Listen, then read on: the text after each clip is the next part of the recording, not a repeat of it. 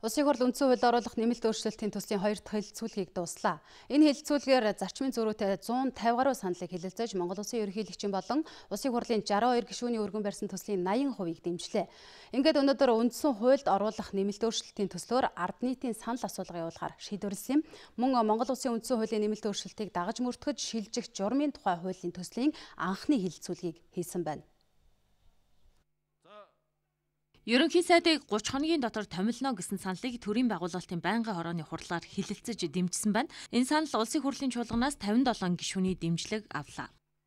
Их хурл тарчгана гэснээс айлгаад 30 хоног болгочихлоо. Их хурл ерөөсөн тар дургу байгаа юм байна.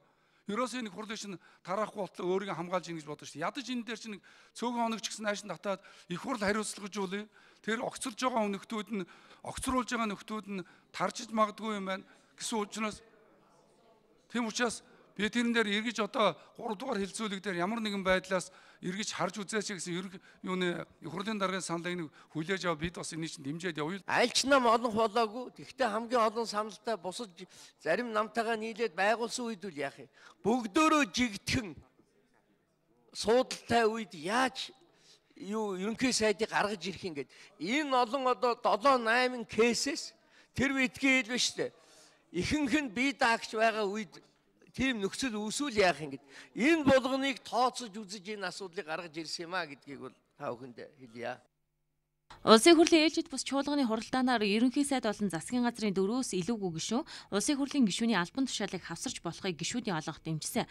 Нэгүгээр засгийн газрын бүх гишүүн давхар улсын хурлын гишүүнээр ажиллах боломжгүй болно гэсэн үг. Мөн улсын хурлын гишүүний тоо одоогийнх шиг 76, тэднийг 4 жилийн хугацаатай сонгоно. Гэхдээ зарим асуудлыг эргэж харах хэрэгтэйг улсын хурлын гишүүн Мөнхбат хэллээ.